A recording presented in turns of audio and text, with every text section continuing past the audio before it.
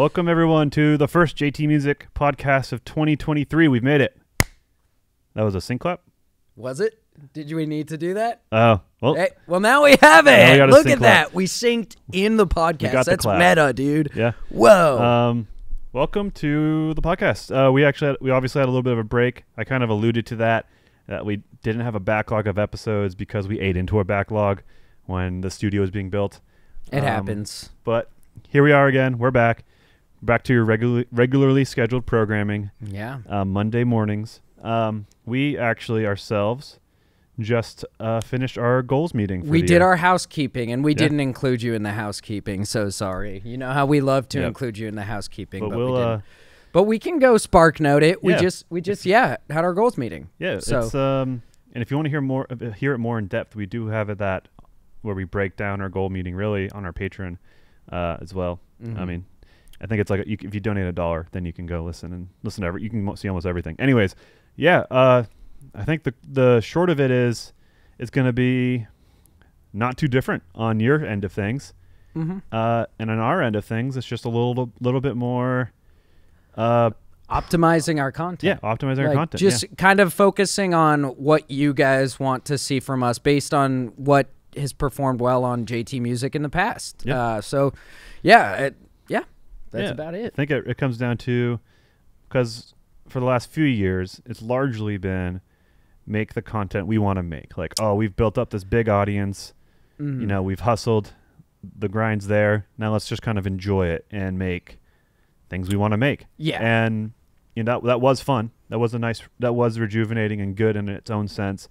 But it's come to a time where the platform has changed so much. The users have changed so much where, you know, ultimately our goal, our total overall goal is to do this as long as we can. Yeah. Live and love this awesome job we have. And so you got to realize, okay, let's step it back and make content people want to see, our subscribers want to see, but that we also want to make. Yeah. And so that's what it comes down to. It's not a big change at all, honestly. Mm-hmm. And it won't look different. No one would ever think like, oh, this new JT, it's not going to, you're not going to feel that. It's just going to be, I think, optimized content. That's it.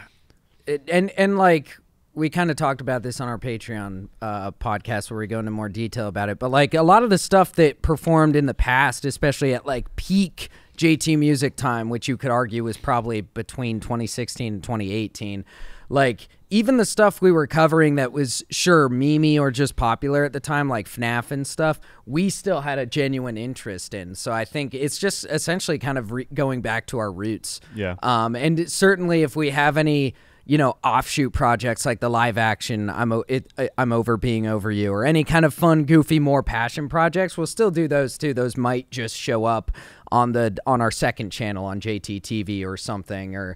But we're essentially just optimizing for you guys what JT Music viewers want to see. And what that may mean, or what that means, if it just sounds like fluff, you know, what that means exactly is, say, look at Saints Row or Destroy All Humans. Those wouldn't be made in 2023. Those, if somehow 2023 was redone, or 22, whatever, you know, like if hindsight with what we're carrying into the next year, we wouldn't have made those. We probably wouldn't have made Obi-Wan. And a couple others. Like movies and TV shows tend also not to do as well.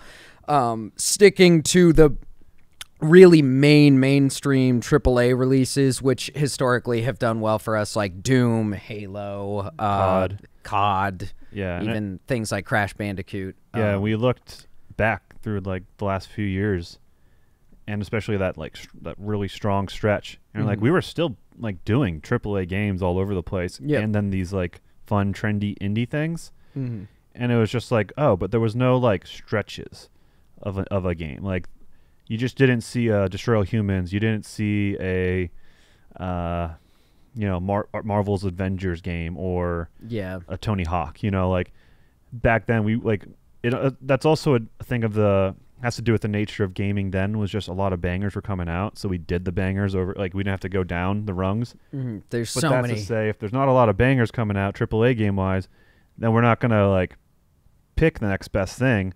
We're just gonna do the next best thing, I guess, rather than that, if that makes sense. So like instead of doing Saints Row or Crash Bandicoot rap, you know, or no, sorry, not Crash. a Destroy All Humans rep, we find what's trending. We use the tools and the resources. What's on YouTube? What do people like to see? What do our subscribers like to see? Mm-hmm. And then make that, you know. Yeah. And then on the flip side, you know, we're doing Saints Row, and then we realize, oh man, this might not be good in terms of the game's like traffic and like hype and all that stuff. Yeah. And we should have just called it a loss and stopped it, you know. Mm-hmm. So those are the kind of lessons we're taking in. It's really nothing too big on your end, but that was the crux of the meeting and a big thing of our goals. You know, we want to hit 4.6 million subscribers as our conservative goal. Mm-hmm. That puts us at about growing 30,000 subs a month. We want to hit, so that'll put us at 4.6, where we're at 4.2 now. But the real goal is to hit 5 million this year. Yeah. And so if we optimize our content, I feel pretty good about hitting 5 million subs this year. Yeah. Me too. So. Yeah. And I think other things from the goal meeting is kind of like TikTok and the shorts is figuring that out. Yeah. You know, we look at us, we're all old men millennials, and we don't. I don't know. I think part of I don't understand TikTok, and that's admittedly a huge part of that is that I'm not on TikTok as a user. We have it, we post to it, and it's not any kind of resistance to the new. That is the reason why I'm not on it. It's because I know I just know it's a time suck, and that's like an adult time management conscious mature choice. Is like I'm gonna cut this thing out of my life because time is precious. And at the flip side, it's like, but this is also my job, and knowing and understanding things is my job. So I still don't feel compelled to get into TikTok because I just know it's a bad idea for me. Yeah. Same. But it's also important. So it's trying to figure that out. But also, again, just that's kind of a goal this year, is to figure out how we can incorporate, like we've toyed with the idea of doing like a joke, like couple second long trash meme song to promote like the song that's coming out. Like not just trash, but like short and goofy, not a lot of effort put into it to promote whatever song we have coming out on YouTube. But also with that, maybe if we can find some sort of tone for TikToks that we can do a little more consistently, kind of supplementally to our main content on YouTube. But yeah, understanding that TikTok is here to stay, at least as far as we can tell. So and YouTube is prioritizing shorts. So yeah, so figuring out something. What is JT Music's tone, or and then just frankly what works, like what's doing, like these platforms want it to be a tool that we use, and so it's like, okay, they want it to be a tool for us. That's how they're optimizing it. That's how they're rewarding it. So it's like, okay, so how can we make it work for us where it refers people to our main video or to our music? And that's really hard when let's just, for example, Mr. Beast video, I lived in a ball pit for 100 days. Like, it's easy to make a 15 to 30 second trailer that'll make you then want to go watch the full video easily. You know, there's hours of content, all sorts of different types of editing, people talking, all this types of stuff. It's just easy to make a short to make you then go watch the main video. Yeah. And for music, what is that? How do you make a trailer for music? You know, that isn't just the song. I've got an idea specifically for working on a Choo Choo Charles song right now. I've got an idea for one right now because I took a train sound, multiple train sounds, and sampled them into the beat.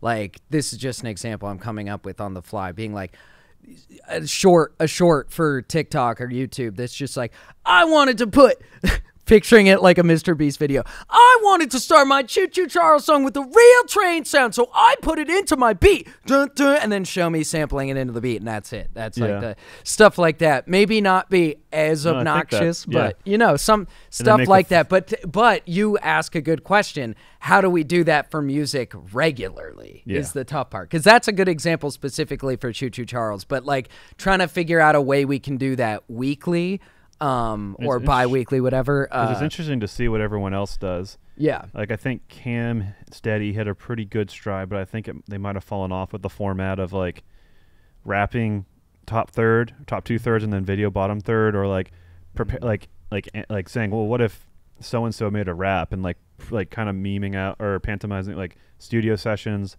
Fable likes to do. I made this in my home studio. Shows his home studio. Kind of looks like who is this guy? And then like, oh, this guy makes a banger. It's like the kind of the juxtaposition.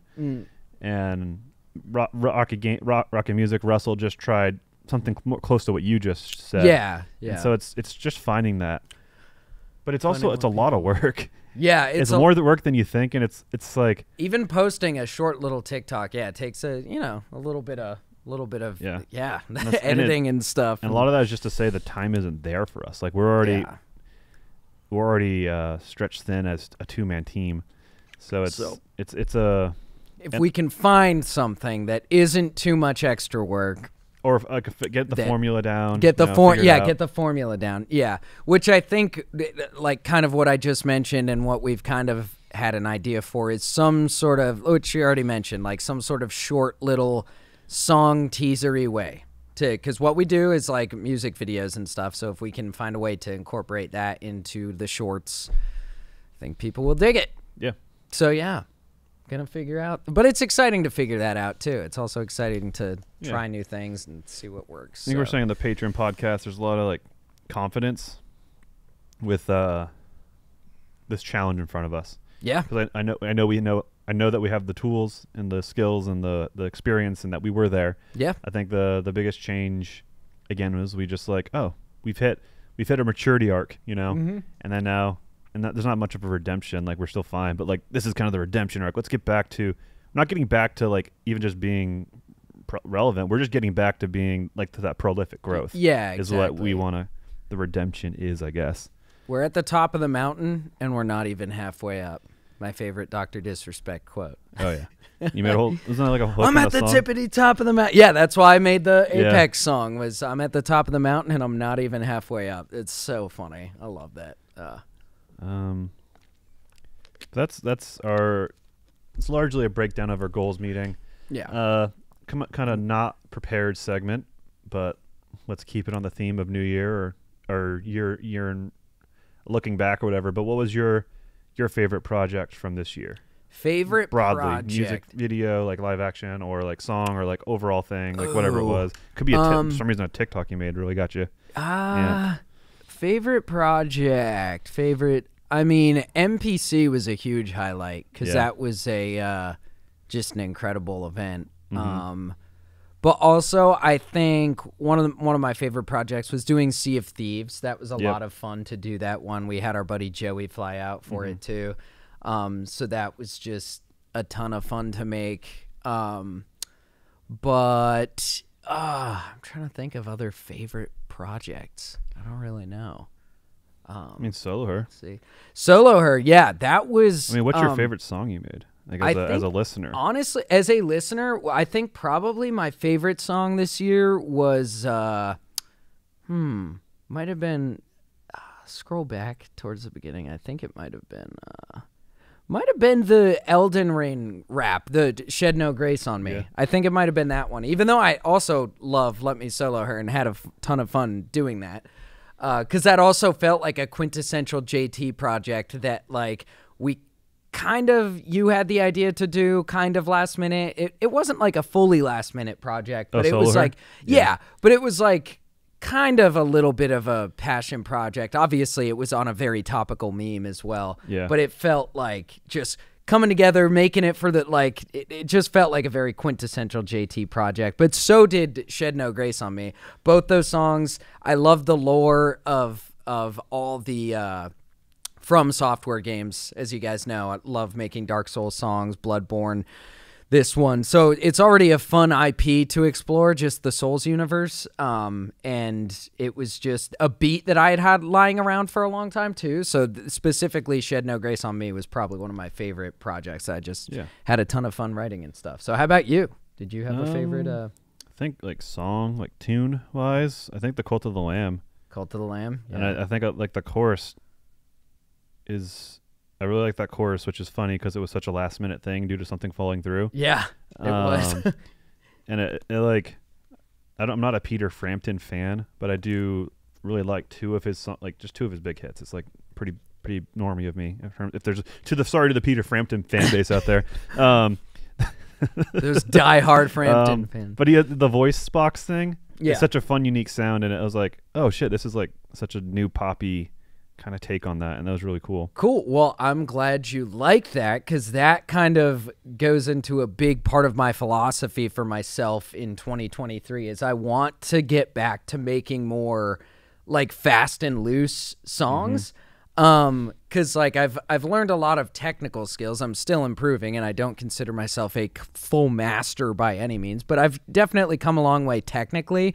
And this year I kind of want to get back to some of that fast and loose stuff, which with that chorus, it was a pretty fast and loose chorus out of necessity because it was supposed to come out the next day.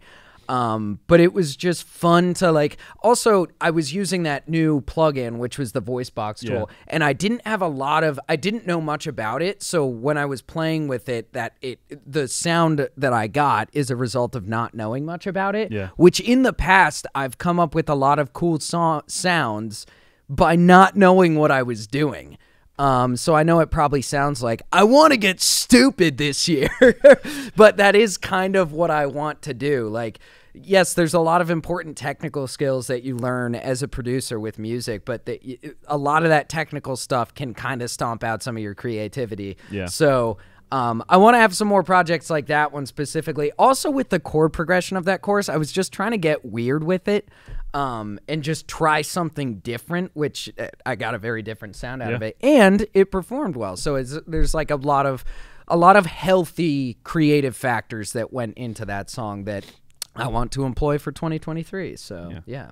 I think like one of my other top hooks was "Devil of a Time," because I'm bad and you know it. That was a catchy one. I think that one almost inspired kind of like doing a stage musical, like like a stage musical number, dance number, whatever you want to call it, and then record like it's meant for film, but like still make it feel like a stage thing. Yeah, I don't know if we'll do that, but I think we will carry that concept to something because it could be fun. But it would have to hit the right property. Again, optimizing, the media and the topic for the channel. Yeah, but also, if it is a song that's out in a live action like that, it wouldn't take like a main. Like it would just be an extra video. Yeah. So it's not too much of a risk in that sense. What is on the spot favorite TV show movie you saw this year? Favorite TV show that we did something for, just in general. Just as a fan. House of the Dragon, easily. House of the Dragon was so well done. It's all that show is doing is setting up the war. It's not even the war. It's not the crux of the action. All that show is setup, and it's still super awesome. That is a true testament to how good the writing is. Like, it's not even the core of the action, yet you are fully intrigued and hooked in. At least I was for that whole show. What an incredible show. Yeah, for me, I loved it. I love the sandbox of Westeros, Essos, whatever that world is. Yeah. Song of Ice. I mean, it's more than a Song of Ice and Fire now, so I don't really know what it's Os. I don't know. It does have a name. It might be close to that. Like, isn't I think the world in what's it called? Lord of the Rings? No, the world in with Yellow Dog, Jake and Finn, Adventure Time. I think it's called like Ooh, which is funny because it's like it's just a bunch of O's, which is funny because it might be because I think the world of Game of Thrones is that I'm not gonna look it up. But I agree. I love that show.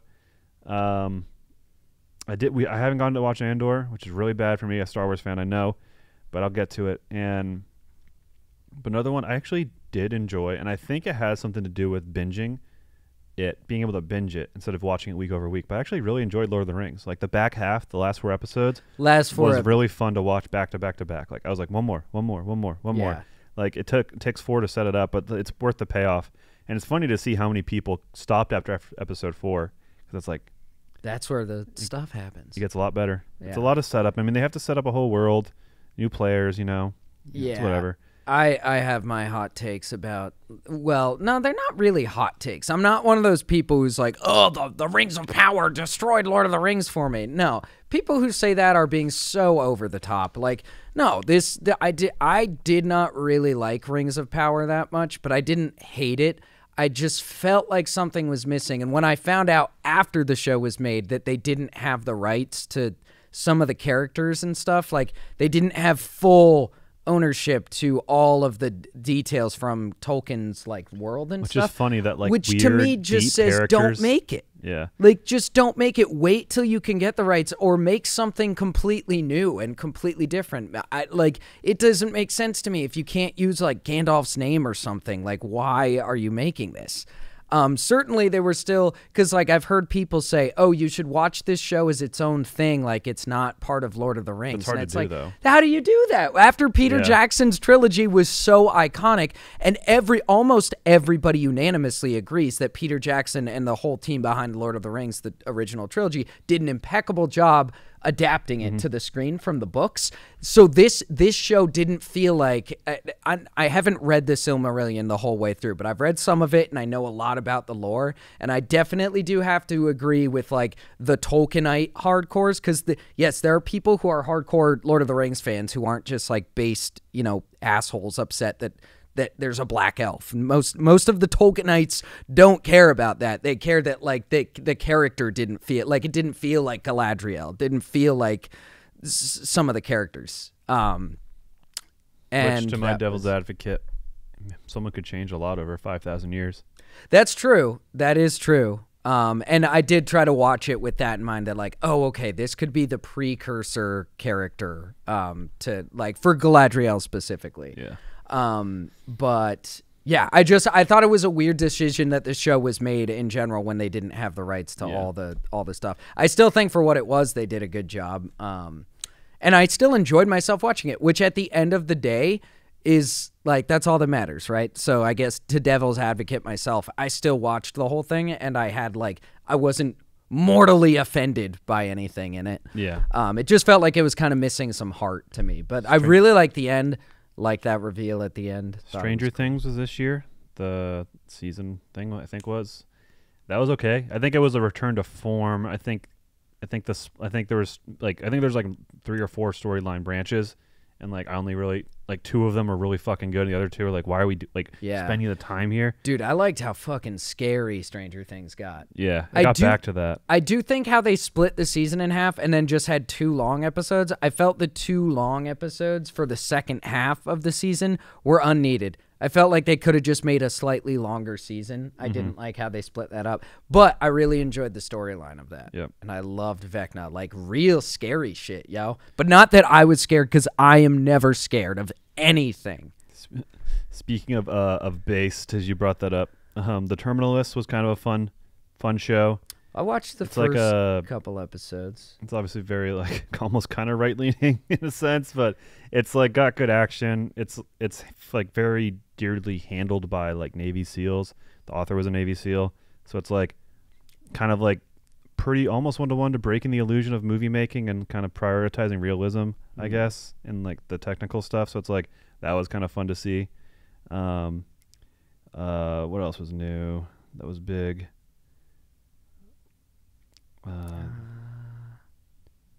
Any good horror? House of the Dragon, got that.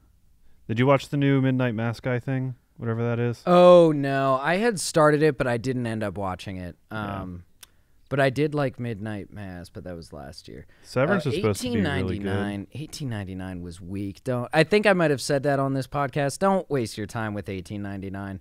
I didn't watch Dahmer. People love that. I actually watched the first 2 episodes of that with my dad, and it was interesting.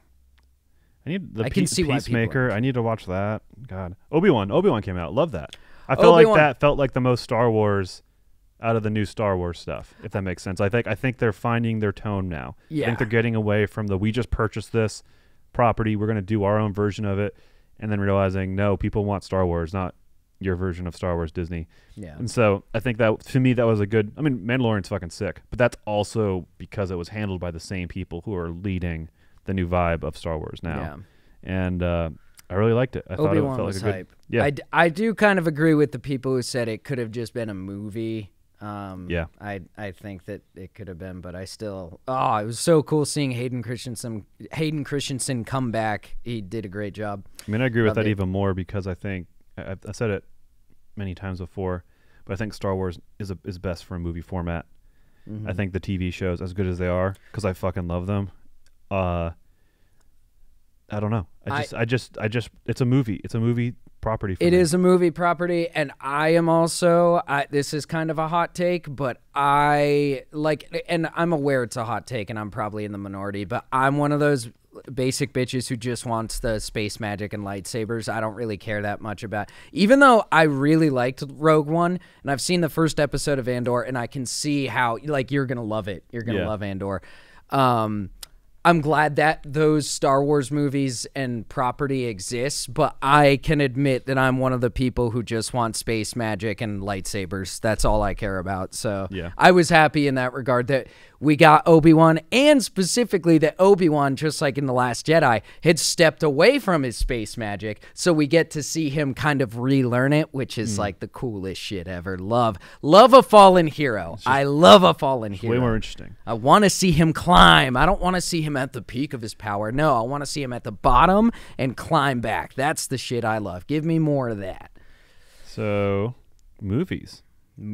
My top-rated movie, and maybe this probably needs a little bit of a revision just based on how like things sit with me. But as what I have marked, my top movie of the year was Turning Red, which is interesting because it was a very controversial movie for a lot of people who didn't like or understand things in it. But I think it's a very mature. Turning Red. Is that about the girl? With the panda? Yeah, and I think it was a very like honest story. Like I think people like complain, oh, it's got an agenda and blah blah blah, and get woke, go broke. But it's like, no, this is a good this is the best version of like going into these like not even taboos to a degree, but I don't know, like adult themes. Like puberty for girls, you know, which is ridiculous that is considered woke. That a story about a Chinese family living in Canada and their daughter's going through puberty is woke or something, or you know what I mean, and that people take, and like a lot of conservative parents had issues with that, and it's just a weird thing. Anyways, despite that, I think it's so good at taking the topics on that it does, and the reason that people brought it down, it just shows that people are fucking idiots, really. Well, I think it's a good movie, and I think it takes a lot of topics and things that aren't talked about a lot in media really well. I think what I haven't seen it, so tell me if I'm wrong, but I think what makes this not a woke movie is that it's talking about these themes with the hopes of actually educating, not wagging your finger. To me, woke comes with a vibe of wagging your finger at the audience, like you're bad. Whoever they're talking to. To be clear, I don't think this movie's woke. I'm just how other people have labeled it. You gave that a credit. But that's what I like about it, because these are important things, especially if you guys are through puberty. You remember how fucking horrific puberty can be, especially for, even though I'm a guy, I think we can objectively say it is infinitely worse for girls. So I think that having a movie with the vibe of like, we're going to discuss these issues, not like in a way that we're wagging our finger at the audience. I think that from what I heard about the movie. It wasn't speaking down at any point. Exactly. I think that's fully cute. integrated in this. I don't know. Like it just, like Disney has a pretty bad track record of like the same sex kind of breakthroughs where there's a queer couple and all they do is like kiss in the background. Yeah. So this, again, this isn't, this stuff shouldn't have been taboo is the other frustrating part. So it's, and not to say that same sex stuff is taboo. I'm just speaking to like what, like these breakthroughs in these blockbuster movies, you know, it's you can to feel the main audience. You can feel the intent when they're doing it to be like, look at how woke and inclusive we are, versus when they're actually telling a meaningful representation or story. People can sniff out the bullshit. And I take that back. Turning Red was tied for me for my top film with The Batman. I fucking love The Batman. The Batman's... I really liked the second Dark Knight trilogy. Whatever, everyone loved that one. But I actually liked I like the one with Michelle Pfeiffer being Catwoman. Okay, I like Batman movies. Oh yeah. With that said, then they had stiff competition, but I really liked The Batman. I just love the pacing of it. I love the detective nature of it. It just, to me, as a not hardcore fan, but someone who's starting to understand why he's popular and what his origins are. He's a detective. Felt fucking awesome. Like that's like everyone has their own version of Batman, which is cool, and he can take on so many different forms or so many different ways you can tell a Batman story. But to me, through all that, I think he's most interesting when he's a detective. Yeah. And so I really like the methodical coming in the room, talking with Commissioner Gordon, leaving. Where I think the Christopher Nolan one's way more action movie, which is funny in hindsight because he's like an auteur. And then all the other ones are kind of like, they're fun, but I don't know, they're not super solid. They're just fun, like 80s, 90s movies. But this felt like the Batman to me. Yeah, what I love about this movie in retrospect, having seen it twice now, I get what you mean about the Nolan films feeling more actiony, because even though Batman was still up against the mafia and stuff in the Nolan films, Batman as a character felt like this titanic, powerful figure. In the Batman, you really feel like he's going up against like these titans, like the Penguin's crime syndicate. Like it really feels like he's fighting a feudal battle against the corruption of Gotham City. I think that's also catered to the cinematography. It's always raining, which in retrospect, another thing I read is they wanted it to be raining the whole time in the movie to feel oppressed by the corruption in Gotham, and it totally adds to the feel of the water comes through too, which I'm sure ties into that. Yeah, that like there's this imminent flood. You know, it's almost like look at that. We love biblical references. It's almost like a Noah's Ark type thing. But no, it definitely, the Batman felt like, okay, Robert Pattinson is really up against like the entire city. It just felt more like an impossible battle. Hey, going back to me, I love to see heroes climb. I want to see them climb. I don't want them to have an easy fight. Yeah. Give them a battle. Yeah. I loved it, and I think it did the iconic villain thing really well, but not in a different way. Mm-hmm. I think it integrated kind of modern incel people using the internet for stuff really well. In terms of like a storytelling technique and element. I love the look, the music. You know, the Nirvana song playing on loop didn't bother me. Yeah. I think that very intentional with that Nirvana song too. Talk about like angst and grunge and the incel, you know. Robert Pattinson, I really like him as an actor. Like, I think the more he distanced himself from the Twilight movies, you know, I think people realize, oh, he's a good actor. He's very he's got a good unconventional, like handsome look too, which is nice. Yeah, he does. He's got a sharp face. Yeah. And then April of this year was a banger of a month in terms of good movies. We had The Northman, Everything Everywhere All at Once, and then The Unbearable Weight of Massive Talent. And all movies I loved. Our favorite, Morbius. Yeah. Also, Morbius was that month. I give that a 1.5 stars. That movie is trash. And like, I don't want to like trash on people who like things, or like if you like, good on you if you like it, but like it's objectively not great and devoid of heart. It's not like it's honestly not offensive, that movie. It's just the movie itself isn't offensive, but it's offensively bland, boring, dated. It is completely devoid of heart. Yeah. Yeah. In terms of like other things that were pretty solid, Nope. I really enjoyed Nope. Loved Nope. Prey was a lot of fun. Mm-hmm. X, really liked X. Yep, I loved it too. I don't know if I watched the follow-up or the prequel one, which came out in the same year, didn't it? Yeah, I need to. That's wild. I was like, I love that. I love that they're starting like a cinematic universe with new stuff of slasher, with slasher too. That isn't like, obviously horror is super popular, so it's not like super, you know, underdog story, but at least something new, a new IP kind of cinematic universe that isn't like superhero or sci-fi or fantasy. In a different way, they kind of reinvented the slasher in a fun way. Yeah. Yeah. And All Quiet on the Western Front. It's a German remake of that. It's the third essentially movie remake of that book. And you know, if war films are for everyone, but if you like want to like diversify your genre viewing, if you have to pick a war movie, it's a tough watch in terms of like but that's also why it's so good, is it's a really good anti-war film and a historical film. It's like, I mean, it's a fictional, but it evokes a lot of things, and I really recommend it. I did that with a podcast with Patrick, and Patrick was like, fucking John making me watch this war movie, and he watched it, and he was like, he loved it. It was solid. It makes you feel a lot of things. Glass Onion. I haven't seen that yet, but I really want to. I love Knives Out, so. And then, good follow-up to Knives Out. Yeah. Nice. And very good. And then Guillermo del Toro's Oh, Pinocchio. yeah, you said that was good, right? Yeah, watch it for sure. Oh, that's interesting. It's really good. It's got a lot of heart. It's a Marvel, technically speaking, and yeah. Nice. And then also Avatar. I haven't seen it. We're actually seeing that tonight, but you did have seen it already. I've seen Avatar. Really enjoyed it. Spoiler-free review. It's a fun action movie. Go see it with the fam. It's got something for everybody, I think. I thought it was fun. And it's a visual masterpiece. So. Oh, I gave it 3.5 stars, but it was a highlight movie for me though. Was Top Gun Maverick. I fucking love that movie.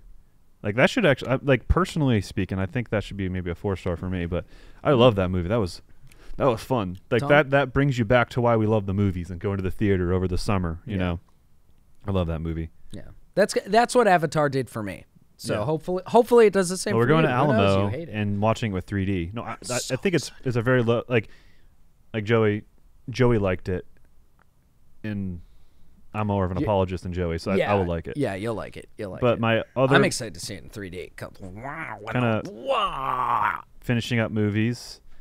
Fantastic Beats, the Fantastic Beats. Fantastic Beats right here, dude. The Secrets of Dumbledore, star and a half, trash movie. Oh, I bet it was. Yeah. And Thor we already know the Secrets of Dumbledore. Yeah. Thor also came out this year. I think missed the mark. I think they doubled down on the thing. Like they doubled down on the things that people liked from Love and Thunder, but just went too far. Like the goofification of Thor is just like he's a joke. It does do some things well though. Yeah. Did you see it? We got a really good representation of Thor in God of War, so yeah, we made up for it in the media. But any other movies or anything we don't hit here? Chip and Dale Rescue Rangers, really good. Watch that if you like Roger Rabbit or Who Framed Roger Rabbit. Go watch that. That's really good. One of my favorite movies I saw this year. Well, I can't remember them all, so this might not be my favorite. But one of my favorites. It's a little too late, but Violent Night with David Arbor. It was great. What a fun Christmas movie. I know it's after the holidays, but that was a really fun one. I loved it. Definitely going to be a new traditional holiday watch for me. I need to watch that. Yeah. It's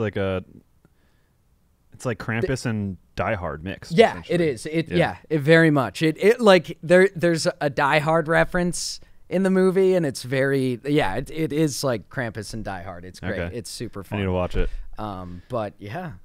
2023. What things are we excited for, like game wise, movie wise, in 2023? I think my head's been in the trenches so much that like I don't know too much. I don't know. Do you have something? I'll research. Well, first of all, Atomic Heart. I'm genuinely very excited for that because you guys know I'm a BioShock slut. I'm gonna call myself. I'm a BioShock slut.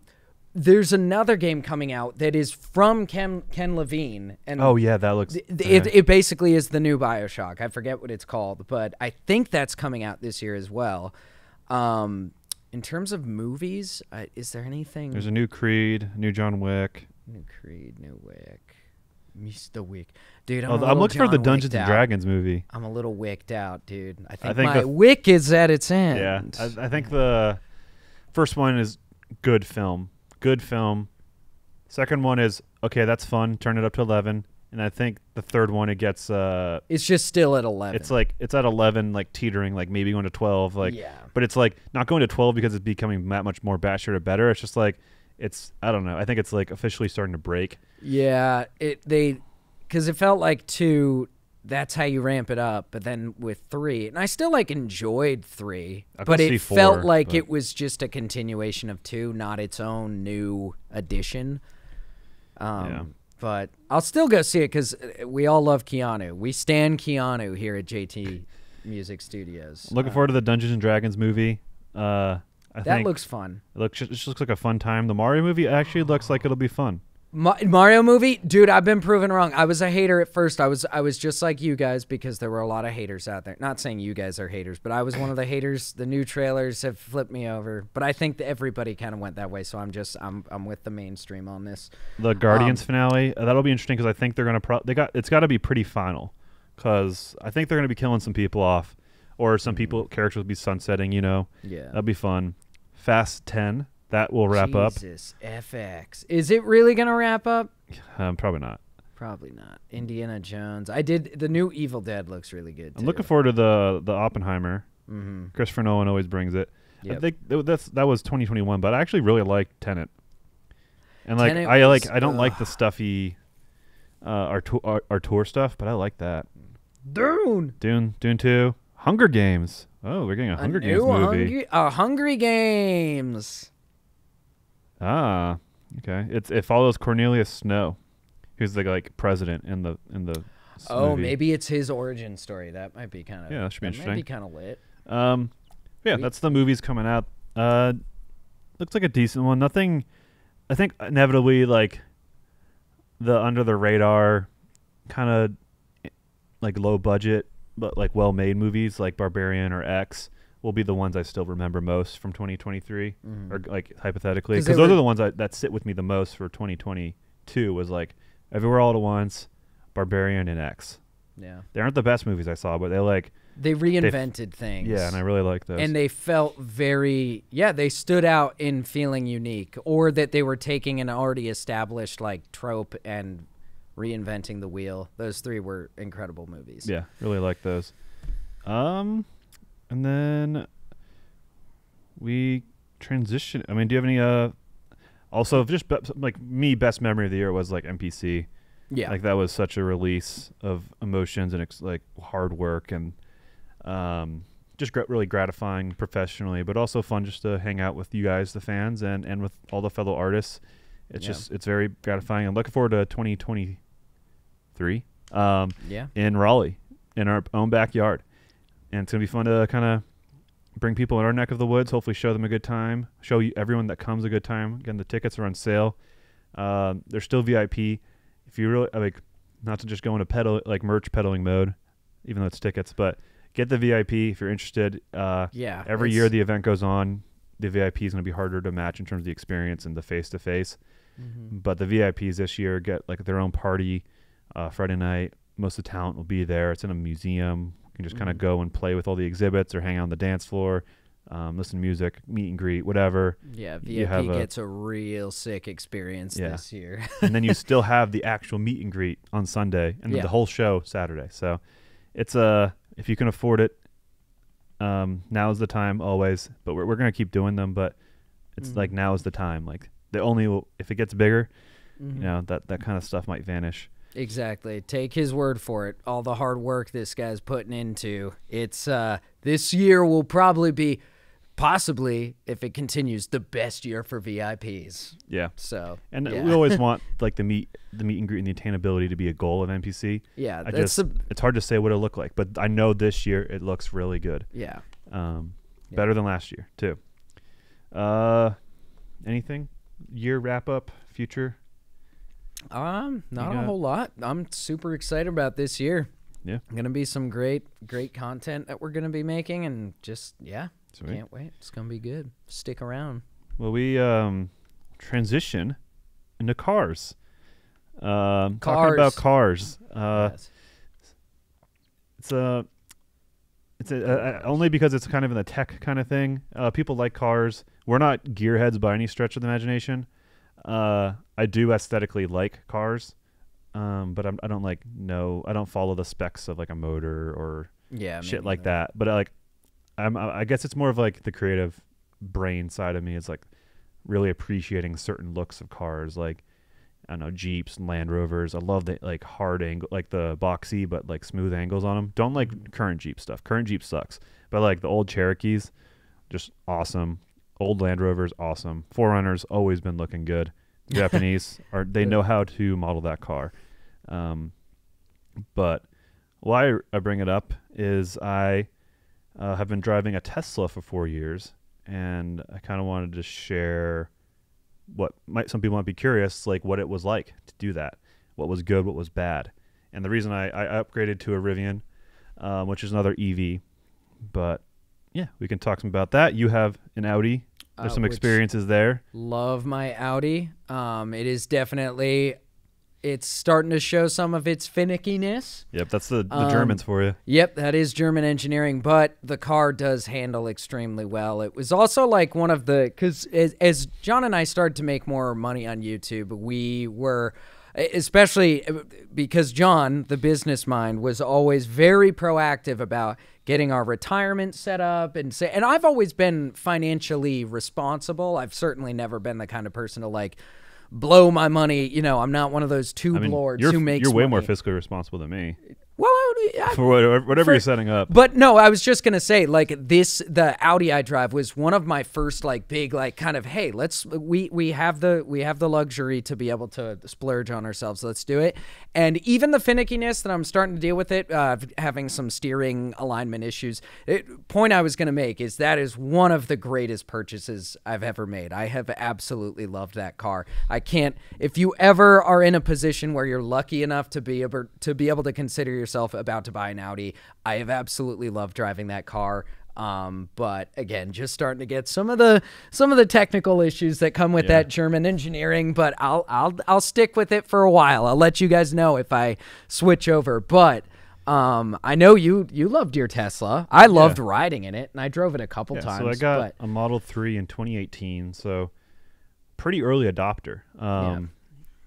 And I was in a bad relationship with someone who thought they were dumb, and as soon as that relationship was over, I was like, fuck you, and I pre-ordered it. It was a marriage, so it wasn't like, there's a whole lot of baggage there. We'll have a podcast about that kind of stuff. Relationships podcast. That'll be a good one. I got it as soon as I could, which was early. So I've had one of the first ones on the road, which is actually kind of cool.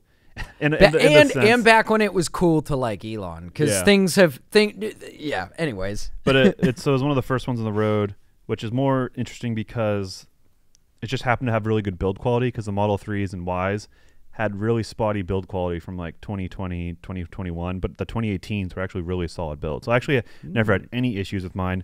No quality issues, no fitment issues. It was a solid car. That's nice. But it was just fun. It was it was early enough in 2018 where the lack of amenities in the car was like, whatever. Like, this is a sick piece of technology. Like, the gimmick of like only having the screen there and no dials, no buttons. Like, yeah, like this is the future. Yeah. But as I had used it more and more and more, and like, it's not a secret, but it's like, this is just cost cutting shit. Like, this isn't like a conscious decision to be the future, and the minimalist thing isn't like, we're Tesla, we're minimalist. It was a cost-cutting thing. Like, the Model 3 and Ys are just, they're very good cars. Like, don't get me wrong, but those little quirks are just cost-cutting features to get a car to the masses, which, the mission is fine. Like, I'm not trying to say they're being cheap, I guess. But with that said, having like a primary driver that just doesn't have basic things kind of got tiring and annoying. Like, it just didn't have things that like I guess despite it trying to be affordable, you are paying for a luxury car, and it doesn't feel like a luxury car. The battery, the electric technology, top notch, very cool, but like the driving, the comfort, like the experience of the consumer is pretty bare. And like, playing The Witcher while you're charging is cool. Like, that's very high tech, whatever. Yeah. But you're you're spending 99% of your time driving. So it doesn't matter how many cool gimmicks and entertainment options that thing has, that the screen, it just doesn't matter. It's the driving, you're driving it. And the self-driving was good. It was like chill to be on the road, and kind of, even if like you're taking back 20% of your attention, it calms you down 20% that much more. Like, I still paid attention. I had my hands on the wheel. Still, there's people who put ankle weights on the wheels so that there's like, it thinks someone's holding it. But again, it just made driving that pleasant. Charging was a pleasant break. It added time to your drive. It's probably an extra 40 minutes for every 3 hours you're driving, if that makes sense. So if you're driving, I don't know, if you're driving 3 hours and it takes you 3 hours to get somewhere, add on 40 minutes of charging halfway through or at the end or at the beginning. And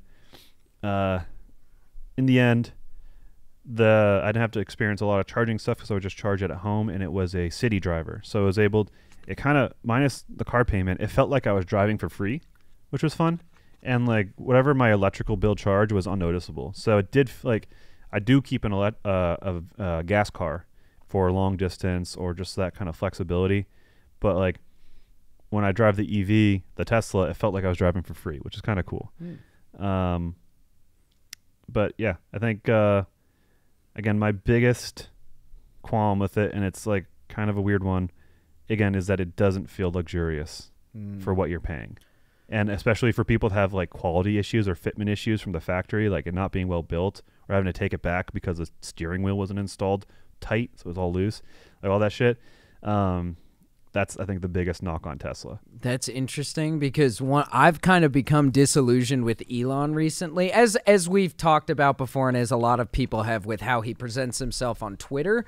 There have been a lot of like video essays that have come out over the past couple years that I'm a little late to the party seeing, because we've talked about Elon a little bit on this podcast before, how, you know, in the early days 2017 when we made that goofy music video about him, we were definitely your quintessential millennials. I would never call us Elon bros or whatever they call him, but we definitely liked what he was doing because it seemed like this is a guy who just cares about furthering the human race. But there's been a lot of stuff, I don't know how much you've seen, that's come out that essentially, and again, I know I might be late to the party on this, and this is all still kind of early stuff that I'm being early like discovering, is that Elon presents himself as this like futurist dude to like, it's a business tactic. Yeah. And there's a lot of practices like with Tesla, like the proprietary chargers. There's a lot of things that help you see through the cracks that like, oh, he really is a businessman first, not a futurist like he presents himself to be, which makes me, if that's all true, makes me feel kind of duped for like having been huge supporter of Elon. And again, I'm not like writing him off immediately or immediately believing all these things I've seen. It's just kind of opened my perspective to like, oh, is this as like great of a guy as I see him beyond his like shittiness on Twitter and how he presents himself? It's this I definitely don't think he's altruistic. Like, he's doing the things because he has the money to do them, and he has the imagination.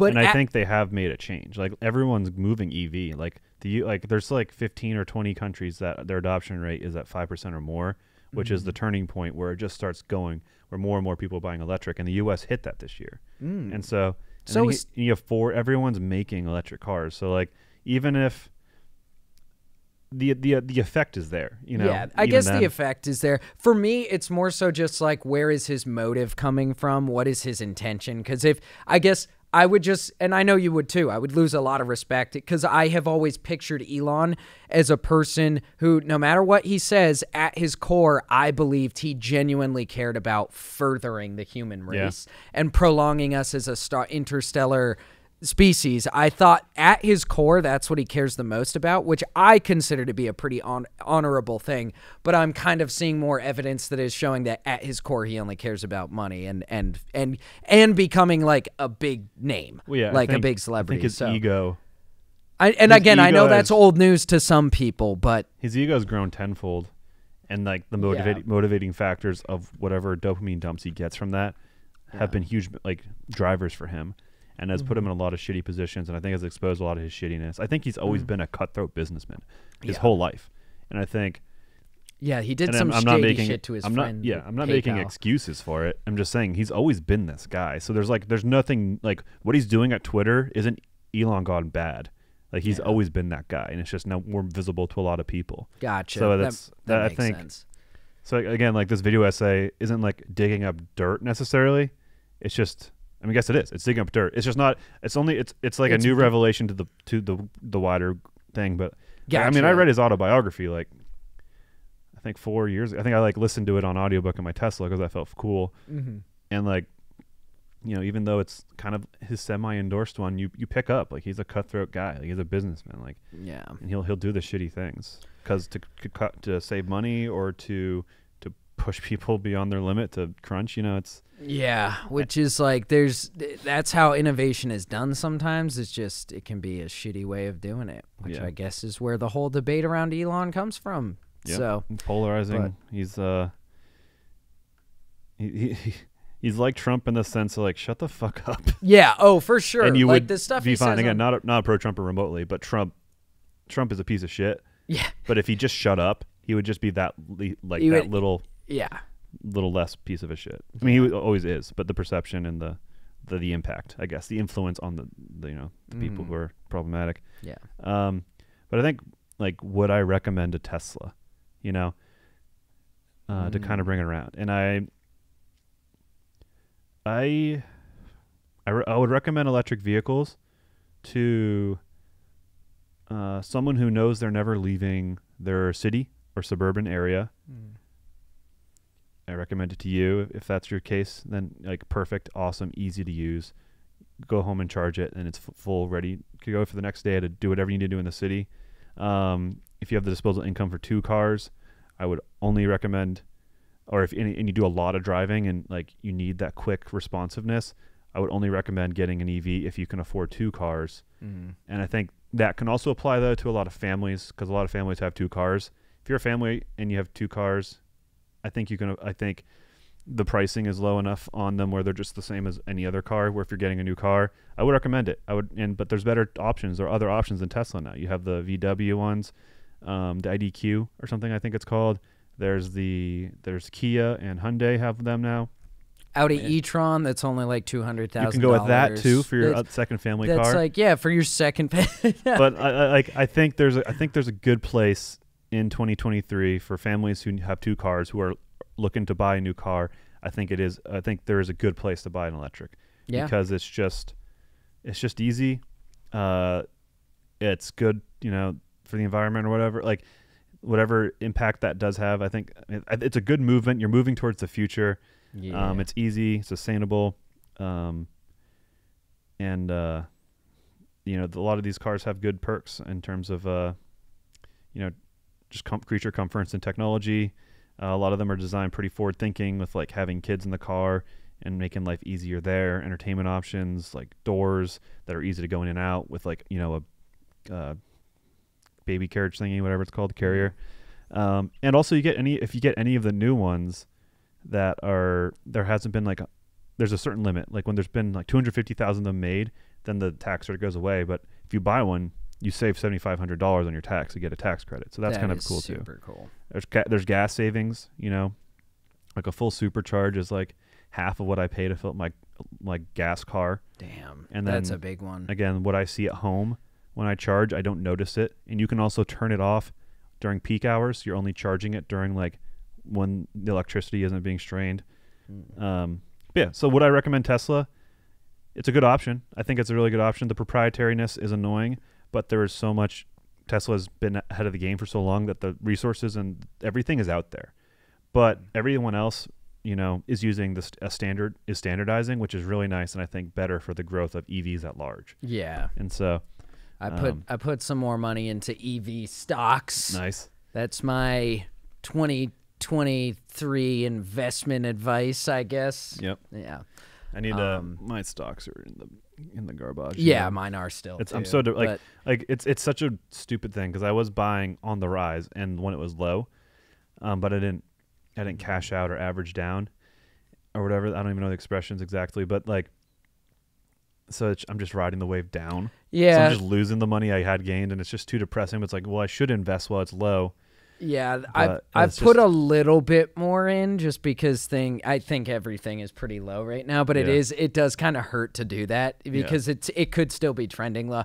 Stocks are tough, dude. Stocks are tough, but you know what I've officially decided I think is here to stick around is crypto. Not that I'm not a crypto bro. I am not doing that. Actually, that's a whole rabbit hole I could go down with this whole Logan Paul crypto zoo. Influencer crypto scams in general to me is some of the most heinous, disgusting shit that people can do out there. So I'm not about to peddle JT coin. Well, I don't know how people, this is just like fraudsters and scammers in general, but I don't know how people can consciously, morally do that. It's evil. Obviously, some people evil. don't have that, so they can do it. But then on the flip side, which maybe I think everyone can feel this, unless they're like a psychopath or a sociopath, is like the being worried of the ramifications. Yeah. are the Well, consequence. And it's like, I guess that's just entitlement, or that's kind of what I've learned about all this crypto scam stuff, is that it is easier for them to do it and get away with it because there isn't a lot of regulation with crypto stuff. It's like they can basically get off scot-free by saying, oh, that wasn't me. I wasn't involved in that. That was this other guy I was working with. There's a lot of finger pointing with these influencer crypto scams. And you can make as many different crypto wallets as you want, so the money trail is really hard to follow. So it's like, it is super fucking evil shit. It's like, this is kind of a hot take, but I like almost equate it, this is very, very hot take, almost equate it to the YouTubers who sexually harass their fans for like photos and stuff, who have done that. It's using your image to essentially seduce your fans into throwing money. I mean, both things are exploitive. I think that's exploitive. They both hit that arc of exploitation. of exploiting your fans, and that is fucking the most evil thing you can do. It makes me blood red mad seeing these dudes just steal millions of dollars from their fans. It is insane. But anyways, that being said, all that shit aside, I do think I've finally kind of been convinced that I think crypto, at least the, Bitcoin and like Ethereum and a few of the other ones, are here to stay. The concept of it, I think, is going to stay. I think it was just a bubble. Like, it was just like a get rich kind of. I don't know. It's such a weird bubble. It is a weird thing. bubble, and it's gonna hit it again. But I think it definitely will. And I also, the way I've finally kind of started to see it is like, oh, this could be a future of currency that is universal and not just like different forms of it. Like, imagine if we had like a universal currency. I feel like maybe that might be where it's going. It also helps, I don't know if I told you this, but the investment app I use, Fidelity, which is a very good one, or so I've been told, is now just starting their own way to buy crypto, because you couldn't buy crypto through Fidelity. So that to me further showed that, like, oh, if this investment company I'm with believes in the future of crypto, that's just a further good sign. I think these like shitheads exploiting get rich quick schemes. Yeah. And it's always with crypto. Doesn't mean it's because crypto is shitty or like inherently unwise or bad. I think it's all like any reason why it might be unwise or bad is the growth or the volatility of it is because of the exploitation and the opportunisticness and whatever that reflects with these shitheads. Exactly. That's a good way to put it. It reflects. Also, not an expert on crypto, just anecdotal. Oh, neither am I. I'm not trying to say I don't know how I brought it up, but because we were talking about stocks and investments. I think just this year I might, and I'm not going to put a lot into crypto, but I might actually start putting a little bit. I'm going to do my research too, obviously. But it's interesting because we do right now. It's almost controversial to just say the word crypto. Well, it's like it was so funny. Like about a year ago, or earlier this year, or last year, whatever. But how much celebrities were endorsing it, and how many celebrities had their own crypto companies, and now they're dead silent about it. Exactly. Well, yeah, that's the other thing. It's like that was also exploitive too. It's like a rich get richer with these assholes. That they were all doing it. Yeah. So like, again, my point is I finally see the relevance of like Bitcoin and Ethereum specifically, like not with all these other shit coins that keep popping up or celebrities promoting. Like I see at its core the big ones. Like, okay, I think this might actually be a thing. And again, I'm not a crypto bro, but it's interesting. It's really interesting to watch just the development of all things, really. I mean, we kind of talked about it at the beginning of this podcast, the development of YouTube and the algorithm and how we're going to try to adapt and grow with it. Same to watch the changes with currency. It's like what Cersei Lannister says in the Game of Thrones, you live and die by the game. Something like that. That's the quote. In the Game of Thrones, you live and die by the game. Just redo Game of Thrones, same cast, same like shot for shot remake, but Cersei's just me. Just you, yeah. In the Game of Thrones, you play the game and die. Yeah. I love when during the Oscars they make like really good shot for shot remake of scenes when they do like the recap. Yeah. I don't think they do that anymore, but they used to. I remember those. Anyways. This first podcast of 2023. Hope you guys enjoyed it. We'll see you on the next time. We'll see you on the next time. That's our motto.